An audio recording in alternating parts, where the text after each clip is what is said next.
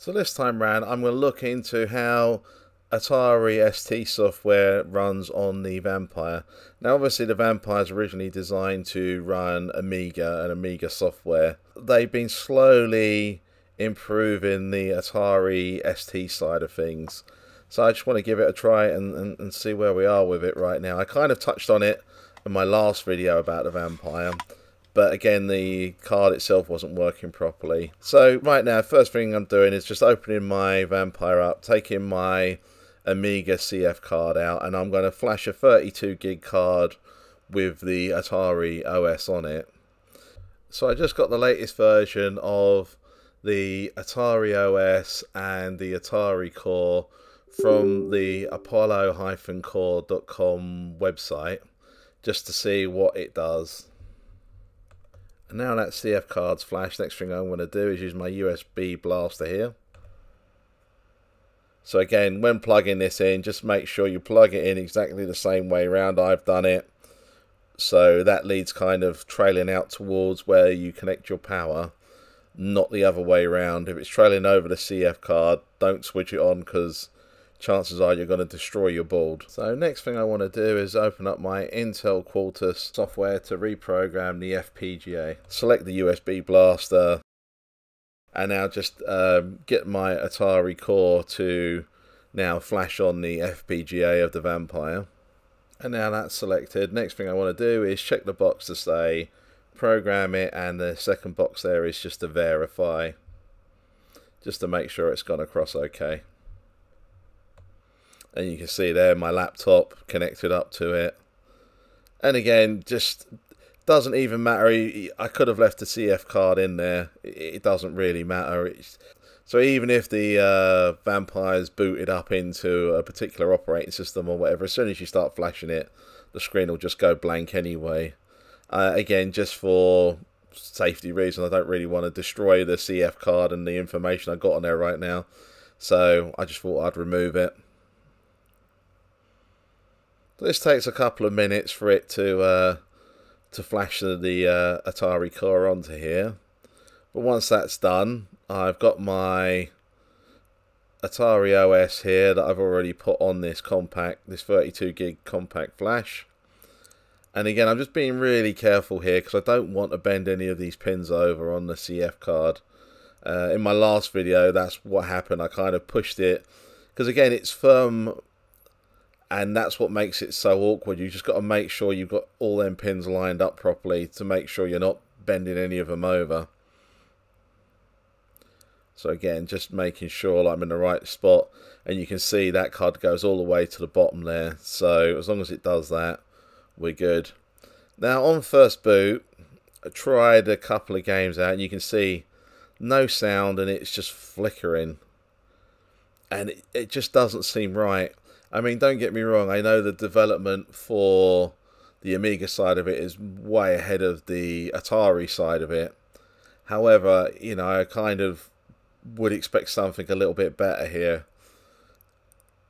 So again, I'm just looking through the settings, just make sure I'm not missing something there.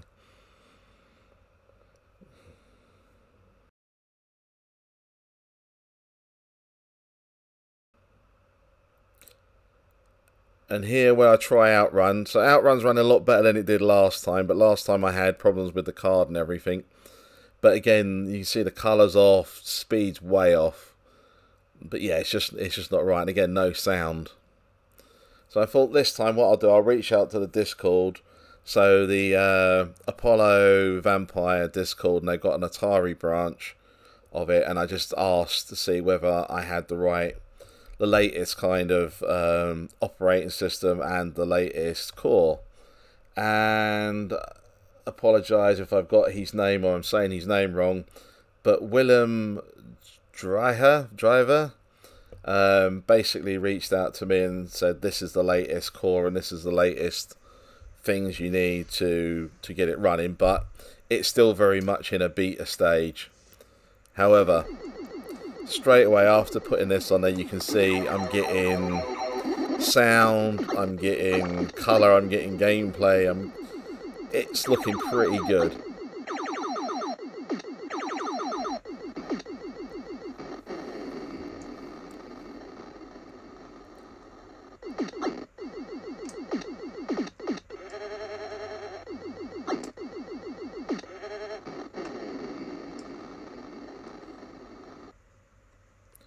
So next thing I thought I'd try is Outrun. So again, it looks correct, but it's just playing way too quick.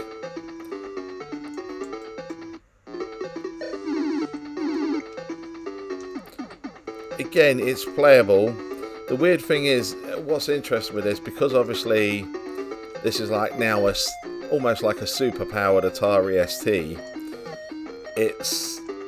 It's interesting to see how it was programmed. So if you look at the time at the top, the time's counting down in normal seconds. However, I'm in low gear right now and I'm going faster than the Atari ST version of Outrun's ever gone. Like if I go into high, then it's completely uncontrollable.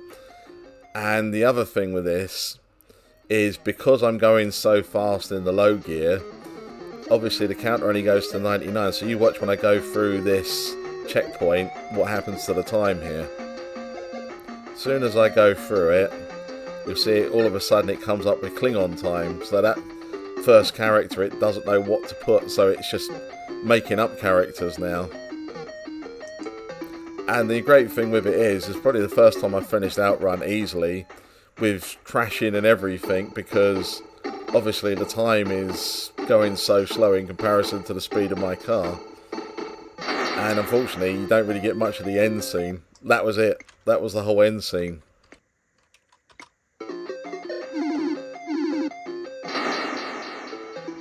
And again, Barbarian looks like, if anyone remembers, back in the 1990s, people used to get the Street Fighter 2 game, and they would, in the arcade, and they would hack it to make it run really fast. And that's basically what this looks like right now, Barbarian. It's completely unplayable. Not everything is. I mean, so this codename Iceman, for example, this is playing at the correct speed. And again, it depends on how the game's been programmed. Depends on whether it'll work or not, or whether it'll play at a normal speed and not have any problems.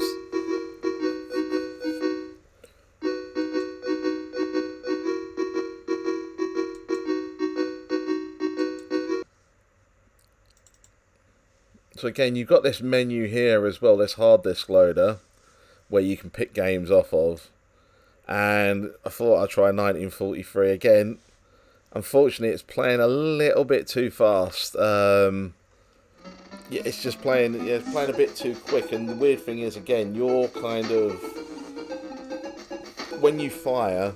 I don't know whether this is an Atari ST thing or whether it's just the way this thing is running the game at the moment. But every time you fire, you can't move your plane. It just kind of freezes for a second. So that's why, as you see, as I'm firing, I'm kind of like can't really move left or right, which is a little frustrating.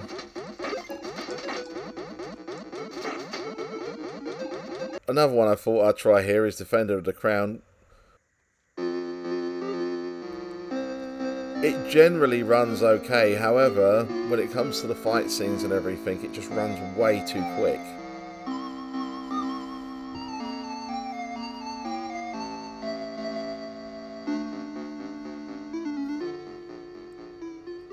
So if I go raiding here, for example,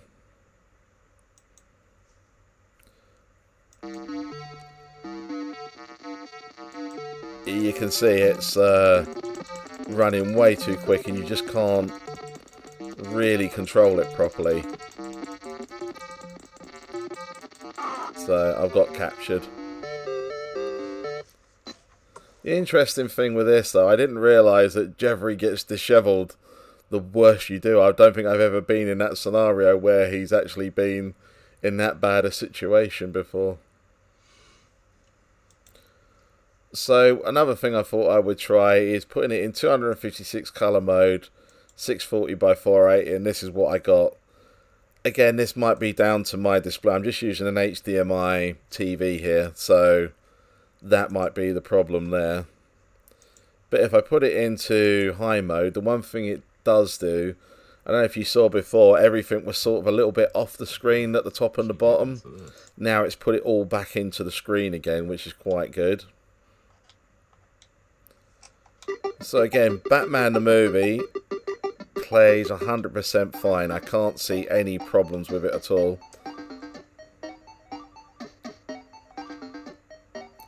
So as I say, certain games do play fine. However, it really is pick and mix. I would say probably at the moment, out of all them games, about 10% maybe are working, if that. And it really is a case of you just got to go through every single game to see what works and what doesn't. And a lot of them don't.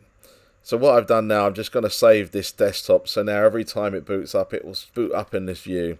Just tried Arkanoid and it looks like it's going to work, but it just freezes. Which is a shame because I do enjoy this game. So again, Hudson Hawk. You get the start screen and then all of a sudden you just start getting this weird pixelated mess happening. And like I say, this is, comparing in mind, they haven't really developed the ST core. They've only kind of started really doing anything with that, and it's obviously way behind the Amiga side, but I'm still very impressed with what level it's able to achieve right now compared to what it was at. So again, another game where I'm just getting this, and this was Jetpack. Afterburner sort of half works. You'll get that as well with a lot of games. They'll sort of half work. So when the game starts, you'll see you're getting the sound, but it's glitching all over the place. You can't really see any enemy fighters. It's, yeah, just a complete mess, really. And then you'll get something like Slice Spy here, for example, where that will play fine. It really is a case of pick a game, see what happens. You know, and ultimately, like I keep saying, is this was designed to run Amiga software and Amiga everything. So the fact it's doing anything ST is fantastic. So apparently, how this Atari ST core started, in the beginning it was a regular Amiga core that used EmuTOS, and that took care of all the specific Atari stuff. And that resulted in a basic but limited Atari compatibility. And yeah, it was very, very basic. And then around 2023-2024, they started creating a specific Apollo B4 core for the Atari, bringing the Atari hardware into the core. And with these cores, it needed a special EmuTOS fork made by Shogosh, and the combination of them two just bring a high level of Atari compatibility. And as you can see, it's still not, I mean, I would say this is sort of alpha, early beta code right now. So the other thing I discovered here, on the HD menu, if you push right, you get a preview of you get a game screen basically, so you can actually see what the game looks like, which is quite handy as well.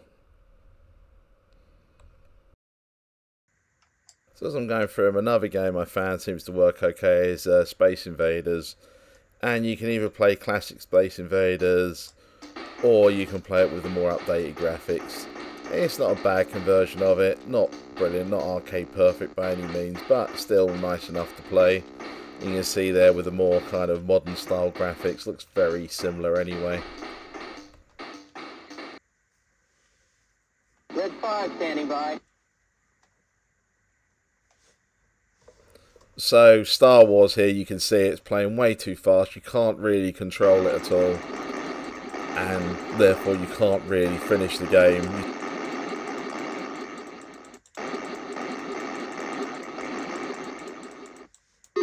See when I'm going through this through the tunnel here, I can't even move that cursor down to fire that main missile at the end, so it will just keep running through and running through.